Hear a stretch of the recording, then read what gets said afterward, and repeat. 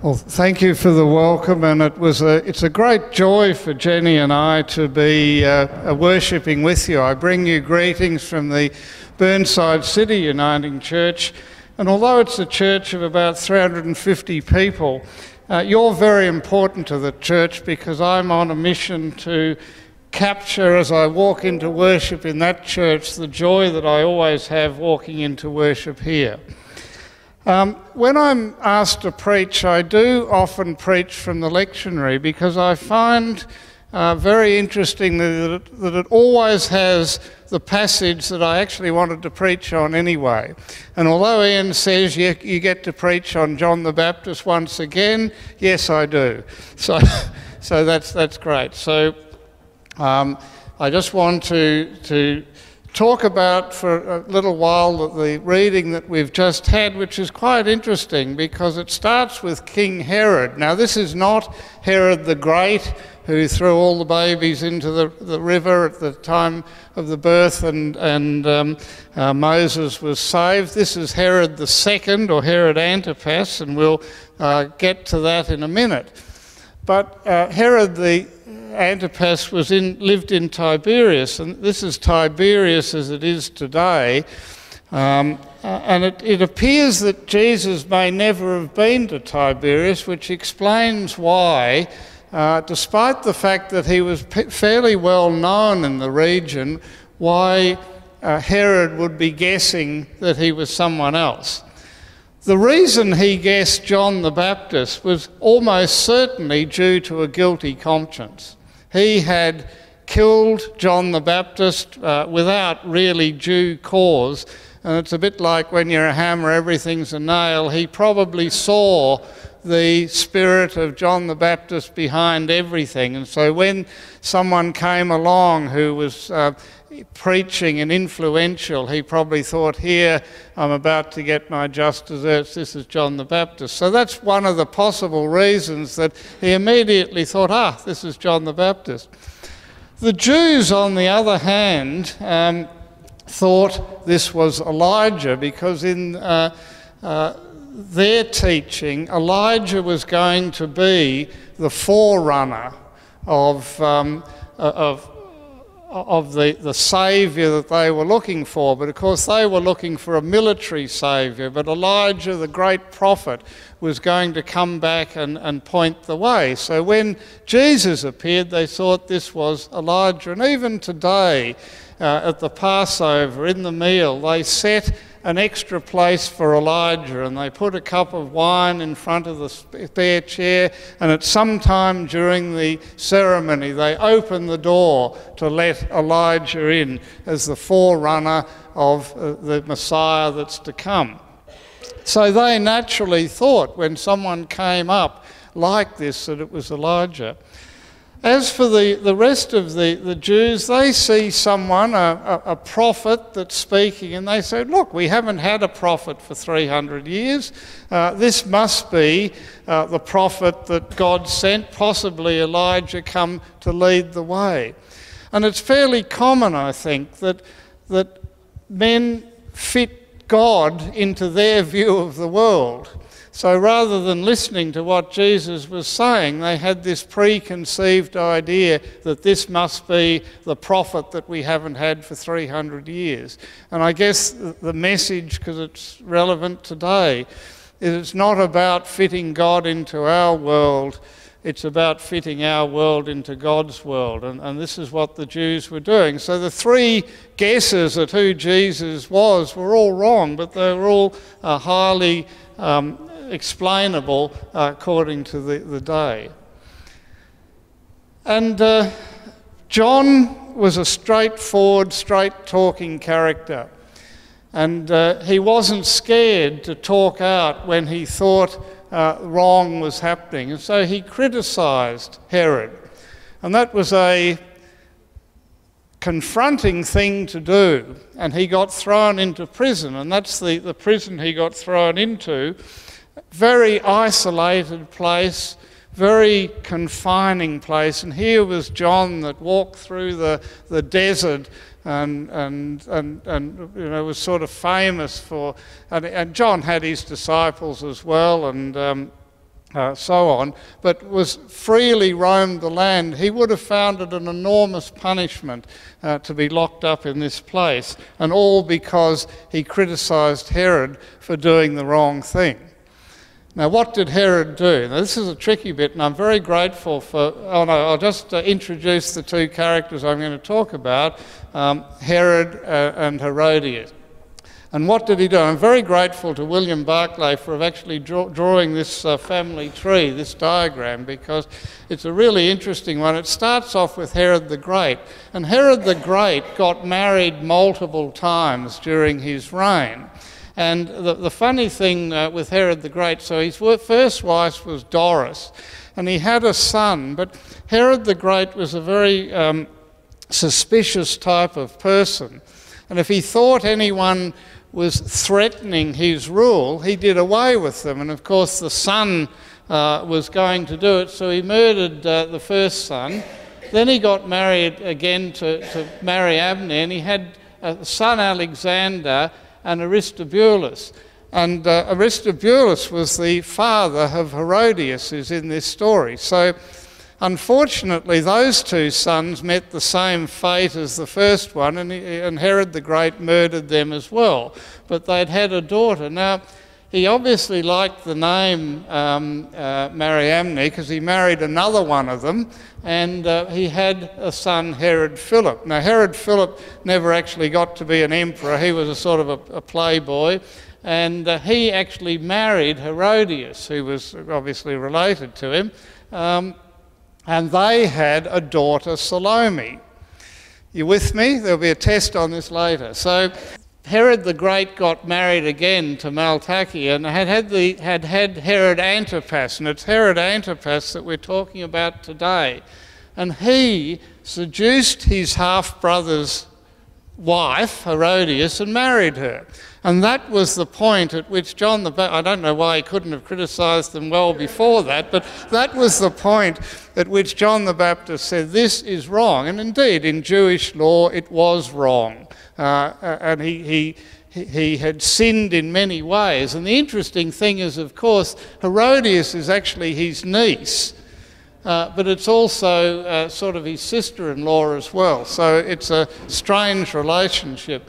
Anyway, finally Herod the Great married again, just to complete the story, married Cleopatra of Jerusalem, had Philip the Tetrarch, who married Salome. And Salome was both his niece and his grandniece. So this family was more complex than any reality TV could have thought about. And they're the complex relationships that are behind this story. And John the Baptist criticises. He said, you can't do this. And Herod II, or Herod Antipas, was angry with him, but interestingly enough, he only threw him in prison. He could have killed him then and there. But there's, in the descriptions of Herod II, you often get the impression that he had an admiration for John, for this straight-talking person, John. And so he didn't really want to kill him. He wanted to sort of punish him. But these emperors had no problem getting rid of people they didn't like. So it's interesting that Herod had not wanted to kill John at all. And then, as you know, the next person in the story is Salome, who danced at the banquet with Herod, publicly, if you like. Now, even that was very strange, because Salome was part of the royal family, and the people that danced at these sort of events were usually, strippers and prostitutes and so on. So to have a member of the royal family do that sort of dancing, and I went to the internet and I found a picture where she's covered up, because this was sort of... I didn't want to make it an X-rated sermon. So Salome did the dance, and Herod II was so impressed that he made this, and he clearly sort of talked before he thought, and he made this outrageous thing that he'd give her anything. And it was her mum, Herodias, who said, right, I want the head of John the Baptist. But even then, Herod II shows his weakness, because his weakness was he'd already made this public announcement, and he was so scared of having the public criticise him that it was easier for him just to grant what was wished than to stand up and fight for what he really wanted to do, and that was to not kill John the Baptist. So John the Baptist gets beheaded because Herod was too weak to stand up to public opinion. And yet you get the impression that he really didn't want to kill John the Baptist at all. So isn't it today's world, we actually have had, I think, over the last decade or so, a series of politicians in this country who have been looking at the opinion polls to make their decision. And what the country needs is leadership. What a church needs is leadership. And we just are seeing the sort of Herod the Great leadership played out over and over again. And that's what's wrong with society today. And, you know, I knew that I'd be preaching the day or two after Assembly made a decision on the a marriage of same-sex marriage. And we do need to always get out there in the public with what we believe. Now, I'm not saying that everyone has to support that decision or be against that decision, because it could be quite divisive for the church. It's a complex social issue, and it's a complex theological issue as well, where you're balancing a theology of marriage, if you like, with a theology of how we treat the brothers and sisters in Christ. And you know, that balance is critical. But we have to make a decision, and we have to have the conviction of that decision and go out publicly for it, because that's what John the Baptist did. He tried to decide what was right and wrong, and he went out and he advocated for it. And there are many times in society today where the church is getting criticised for standing up for what it believes. Well, we only have to go back to this story to show that one of the great heroes of the church, John the Baptist, was actually beheaded for standing up with what he believes.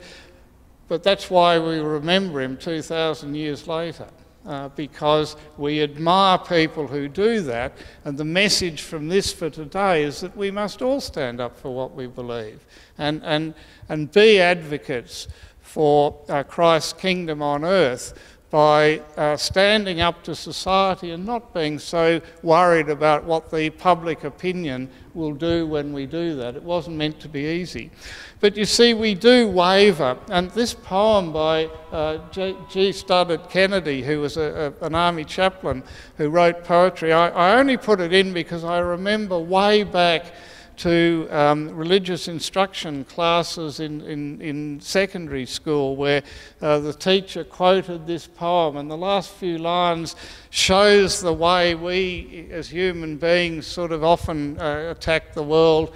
There's something that drags me upwards, and there's something that drags me down, and the consequence is I wobble twixt muck and a golden crown. We have the ability to embrace the kingdom of heaven, or we have the ability to embrace the world of man with all its faults, and yet we oscillate between the two. And the John the Baptist story says, look, go for the golden crown. It's not going to be easy, but it's what to do. And I guess when you're thinking about these things, it's amazing how often that last 4 verses of that poem has come back to me in that time. And I just give an example of where scientists, for example, have had to stand up against the social conscience of the time. And I went to a conference a few weeks ago, actually. It was a Christian conference, and I was asked to speak about one of the topics that I'd studied over the years and written about, and that's end of life and euthanasia. and the ethics of that. Everyone else was talking about the ethics of sex, of transgender and so on. And I was actually speaking immediately after lunch, so I got up and said, well, I'll make two observations. First, I've got the post-lunch nap spot, and the second is everyone else is talking about sex and I'm talking about death. So I didn't really think that was particularly fair. But one of the ministers that were there that couldn't stay for the conference wanted me to buy this book, cleverly titled When Harry Became Sally, and it's a book about the transgender movement, particularly in the United States. And so I bought it for him because the author was there and I got him to sign the book and so on. And as you do when you buy a book for someone else, I had a bit of a read of it before I gave it to him, you see. And I'm not, I've got no background in this field, but it was very interesting. It makes the point that I wanted to make about science, that the transgender movement has been fighting its battle rightly about being accepted on the basis of sort of social justice and non-discrimination. But it's also pushing it, if you like, in some areas too far to try and get things redefined in its favour in the public conscience. And it's certainly got the backing of the public. But one of the points they make is how language can be used to push an agenda beyond just the social justice thing. So in the United States, they're beginning to have laws in states which redefine things. So instead of talking about on your birth certificate what sex you are at birth, which has always referred to your biological sex, this movement is pushing to have gender assigned at birth, although we all have the choice of what to do and biological sex doesn't matter. And the scientists, the scientific position that's being defended in this book is, well, somebody's got to stand up to this because biological sex actually is important. It was there for a reason, so we can't just have a choice and assign it at birth, and that's what's got to now take precedence over what your biology is. I mean, there are a small percentage that are indeterminate, but basically you've got to start off with what we know, and then and gender, unlike sex, gender is a social construct, but it can't actually override a biological construct. But that's what they're trying to do, and this book is really trying to say, look, whether you think that social justice is fine, everyone does really, but let's not push it too far. And language is actually very important in that thing. So gender assigned at birth gets you over the concern about, you know, being born with a certain chromosome determined biological sex. And then there's the other one that they talk about. They said, well, there's a great deal of sympathy, particularly in children, which they're particularly concerned about, if children sort of say, I'm a girl trapped in a boy's body. And everyone says, well, that's, you know, that's very sad. It's called gender dysphoria, and it's very sad. But the fact is that because you're not happy with your body doesn't mean you're a girl trapped in a boy's body, because if you've never biologically been a girl and you've never psychologically been a girl, how do you know what you are trapped in a body that you don't like very much? Or is there another reason you don't like your body very much, and we ought to find that out rather than putting you on hormones and trying to change you? So they're just saying, where's the scientific evidence that your view alone is enough to set off a medical course of events? Why don't we look psychologically into what, probably, you know, were you bullied by the boys, so went and played with the girls and identified with them, and is there a problem there that needs to be sorted out rather than immediately gender reassigning? So the whole book is sort of saying, let's start from science and then look at the social constructs around it. If we want to achieve this equality position, let's not change all our definitions at all. And even the words gender reassignment surgery are not scientifically correct. You're not reassigning anything, you're just making one sex look like another one.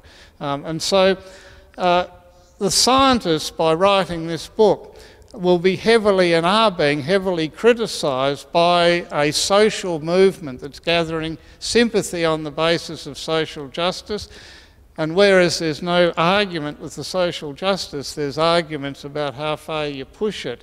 And the scientists are saying, hey, we've got to push back on this because this could be going too far and actually putting people at risk. Just an example, it was one that just came up because of that. And I just use that example to say that when you have a body of knowledge, or in the case of the religion you embrace, you have an understanding of what God wants for you, then like John the Baptist, you've got to be straightforward and honest and stand up even when society is going the other way. And so that's the message from this passage. And John the Baptist should be a sort of a hero for standing up even to death. So it is a wonderful story from a soap opera point of view, but it's also a wonderful, inspiring story of how the church is going to survive another 2,000 years if all of us that are convinced that we can establish the kingdom of heaven on earth, or help establish the kingdom of heaven on earth, stand up against the things in society we don't agree with, and are advocates for the position that we believe that Christ would have us take. And we should always be prayerful that we're guided in that way as we go forward. So it's delightful to have spoken to you this morning, and that's the message for the day. Thank you. Thanks, Ian. A lot to think about in that. As we think about that,